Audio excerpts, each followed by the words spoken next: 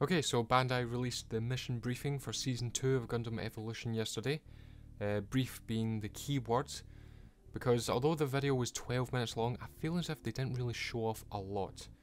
So, anyway, let's just get into it. What did they show off? So, for Season 2, which starts December 1st, which is also when the game launches on consoles, we will be getting one new map and only one new unit.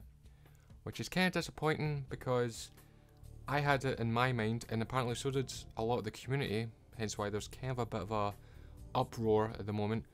We had it in mind that we were going to get 2 new units per season, because I remember them saying that in the first season briefing for Season 1 before the game launched. I remember them saying that, and apparently so do a lot of other people. But now people are linking to an interview with the community manager where he's saying no, you're going to get 1 new unit per season, which means we're going to get 6 new units per year.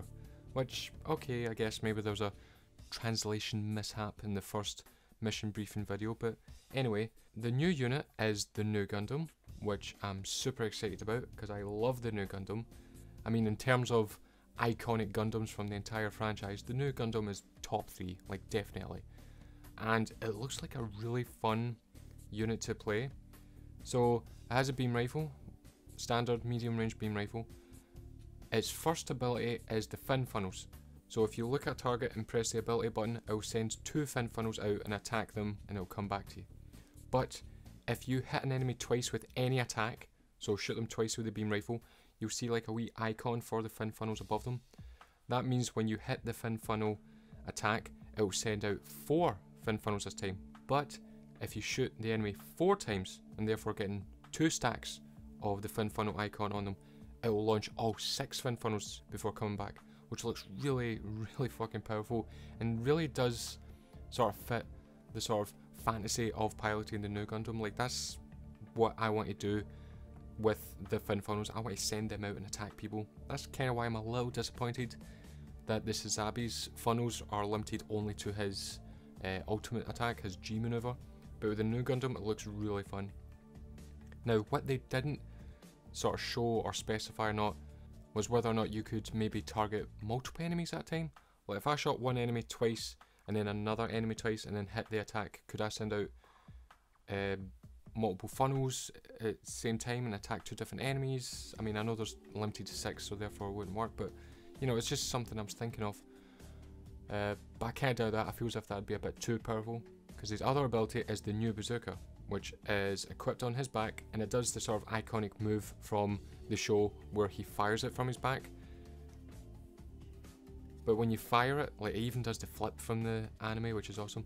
But when you fire it, if you hold a direction, you will move in that direction. So it can kind of be used as an escape if you want to get further back, or you can use it to like close the gap with somebody. So that looks really fun. And the ultimate attack, or the G maneuver, is actually the Pyramid of Light shield thing, which I was really hoping that they would make of that. I'm so glad they have. So essentially, the 5 funnels come out, they make a Pyramid of Light shield that you and your allies can stand in. It's got 2400 hit points, which is quite a lot, and it looks like, if you look at the left of the crosshair, that's like the timer of it ticking down. It looks like it lasts about 20 seconds, which is a really long time. So the 5 funnels make the shield, and then you've got the last, like the 6th last funnel. It just roams about and just shoots the nearest enemy.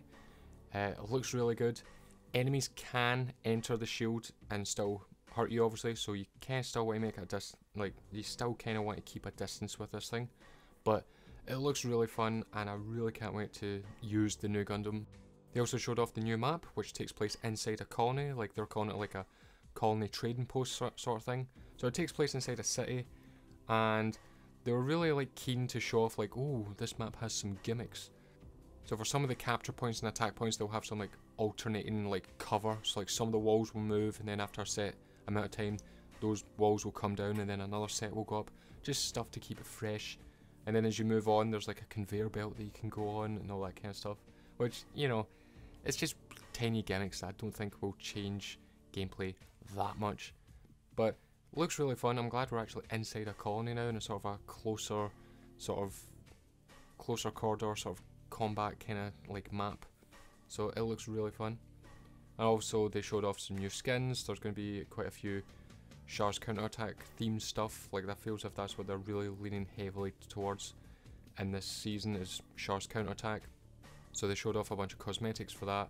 A bunch of new stamps, which the Psycho Frame T-shape stamp, I really want that, because I don't know why, I just love the idea of that Psycho Frame T-shape. Like, I've always like loved it for some reason.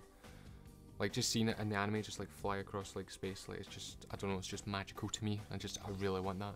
So I want that stamp, and I'm sure lots of the other units will get skins and all that. They also talked about how they're wanting to make improvements faster, and how they're not being able to put updates faster, which is something that they want to work on in the future. They said they're going to make updates to the ranked playlist, which I really hope they do, because I have yet to play a ranked game, and that's not for a lack of trying. Like, I've sat in that queue, I've counted it, half an hour I sat in the ranked queue, didn't find a single game, and everyone's like, oh, you need to switch servers, you need to switch to the Japanese servers.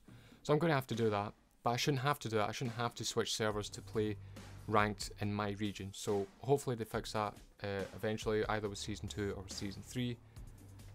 They said they're adding a spectator mode to Season 2 for PC, and for console that'll come at a later date, I'm guessing Season 3.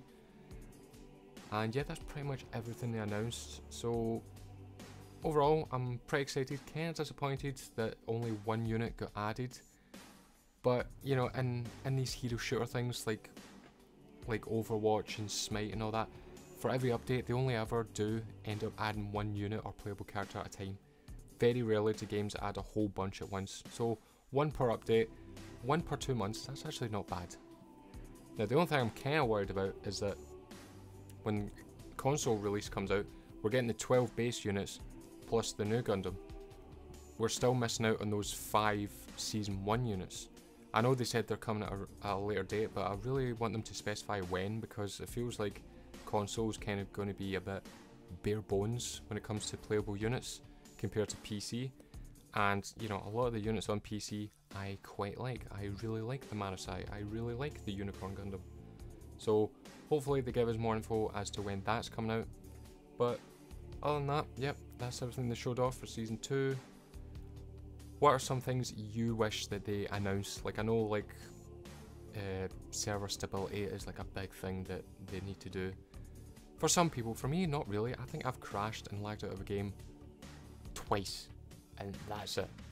But other people in different regions are probably gonna have different problems. So yeah, let me know what you want them to fix. The currency system, like, that's a big thing they need to fix. Acquiring currency to buy stuff, like, they need, I feel as if that needs to be streamlined, but also there needs to be more ways to earn certain types of currency, because that's really annoying to me right now. So yeah, that was everything. Are you guys excited? I'm excited, you know, I'm excited for it to be out on console finally, that way I can play with my friends. And I wonder if they'll add crossplay eventually, but I don't know, I don't think they would add crossplay until the 5 units from Season 1 are available on console. So maybe they'll do that in a future update, but that's not a priority thing right now. I'd rather they get the game working like as best as possible before they start adding other shit that could make it lag more. So yeah, that's the update for Season 2 for Gundam Evolution. I'm still having fun with the game, and I hope you guys are too, and I hope to see you out in the battlefield. I hope the new Gundam plays good.